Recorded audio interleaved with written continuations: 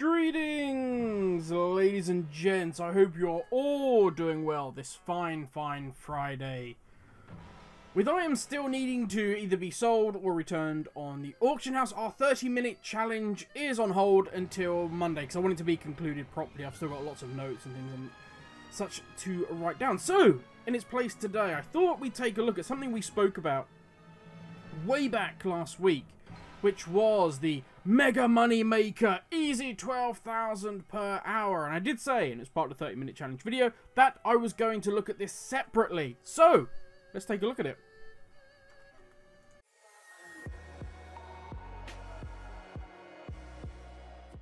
Welcome to GoldBS, where we take a look at those amazing gold videos and guides and see if they're true and actually worth your time, or full of gold standard BS. I'm trying to work this gold BS angle in. Just work with me, okay? Today we are looking at Raw Gold LFR Farm 8.2. Dun dun dun. Now we're going to be jumping around a little bit with this one. And something to note is there is a chance, depending on how fast you complete these dungeons, whether you've done other dungeons on your accounts, if you've done your M+ or whatever, then there is a chance you're going to hit the 10 instant limit with this. As that is account-wide and not per character. So that is something to bear in mind. Because, as I say, I'm not exaggerating when I say we are going to be jumping around a lot. So we're going to be starting in Drenor, in our garrison. Nice and easy, we have our garrison Hearthstone. Now, in our garrison, we have a friendly person that wants spoken to. And I'll put a link in the description down below, so you can see exactly where they are at which stage of your garrison for the Alliance and the Horde. Because obviously I play Horde, so I don't know the Alliance one, but link is in the description. So, once you've spoken to this Orc human, then they will take you to the various LFR wings that are available for Warlords of Draenor. So, let's look at Phase 1, the Garrison. We will be doing Archimonde's Fall, Destructor's Rise, Bastion of Shadows, and the Halls of Blood, and finally, the Iron Assembly. Now, all of these will only take about 8 minutes. Yeah, not bad. Netting you 159 gold, 56 silver. That's raw gold. Upon selling everything, so all of the loot that we've obtained from doing that, we're going to add on to that another 1,238 gold, 26 silver, giving you a total of 1,397 gold and 82 silver. Not bad for 8 minutes work. Now, depending on whether you're a mage, whatever your class may be, we need to head all the way to Pandaland. Yep, I'll meet you over there.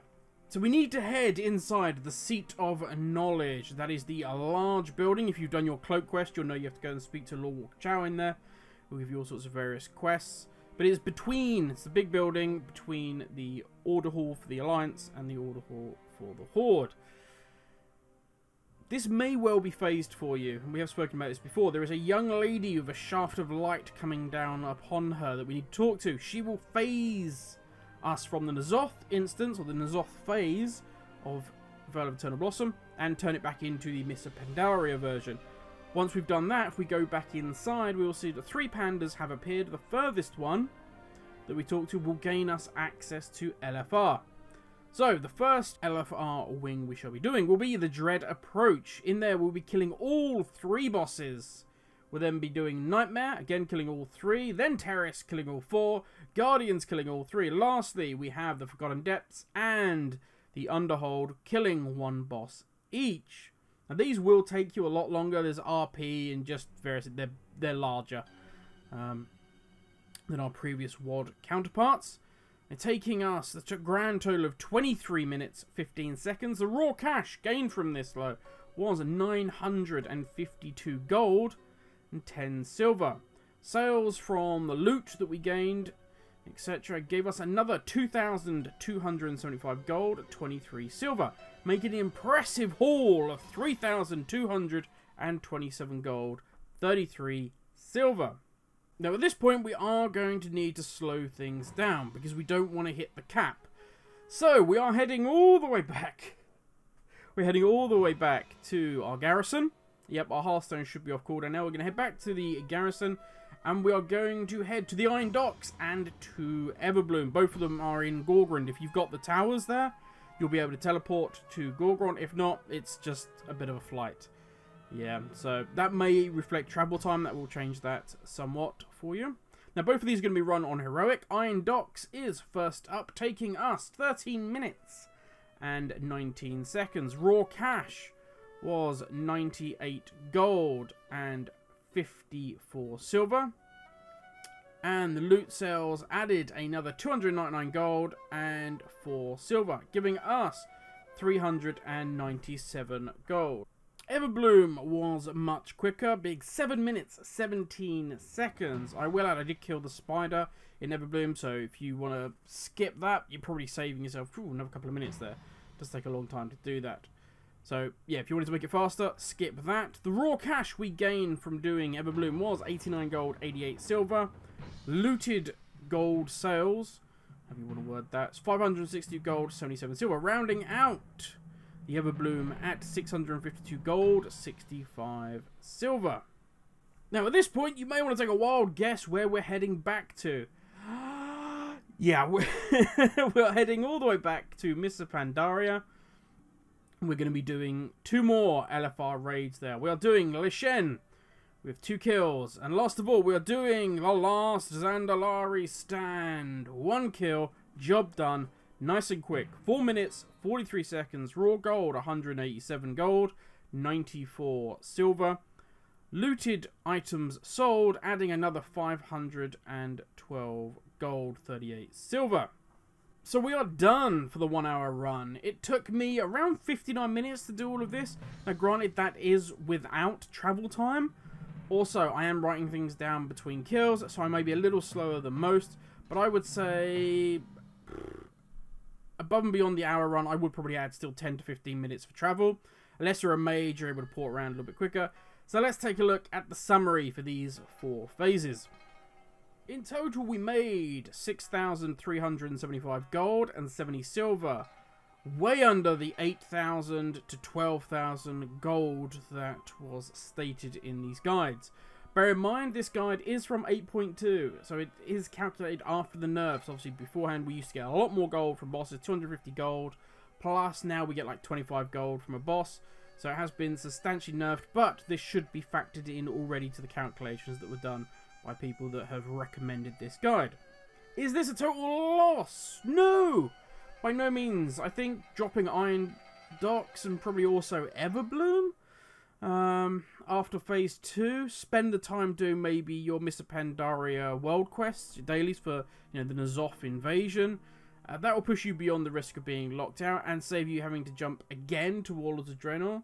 Then just go and finish up phase 4, where that would give you about 5,325 gold, 47 silver for 30 minutes of farming, plus whatever you would gain from doing your dailies. And your dailies would be out of the way. Win-win. As far as I'm concerned, that is a win-win.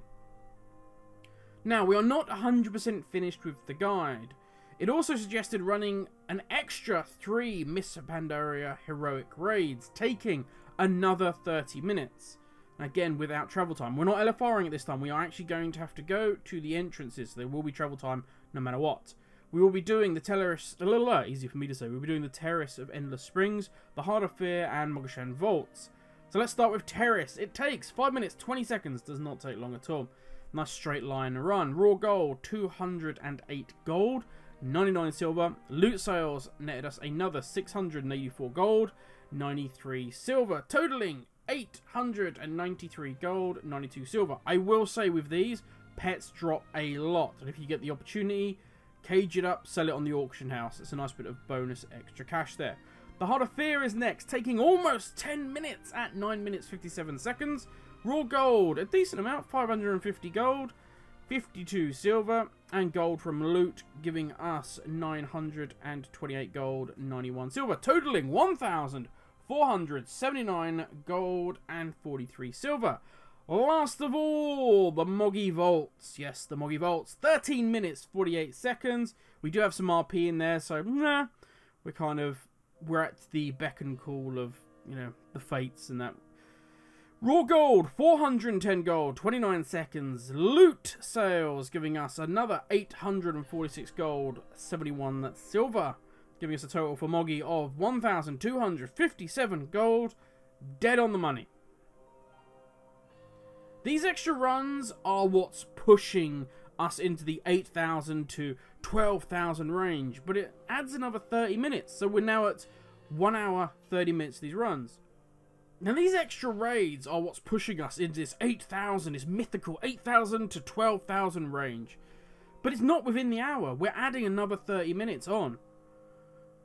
And even with all that, we still only gain 10,000 gold. It's not a tiny amount, but when you consider 12,000 gold divided by the hour mark gives us 200 gold per minute, against 10,000 gold divided by 90 minutes gives us only 111 gold a minute, almost half as much. We're not even factoring in travel time for that.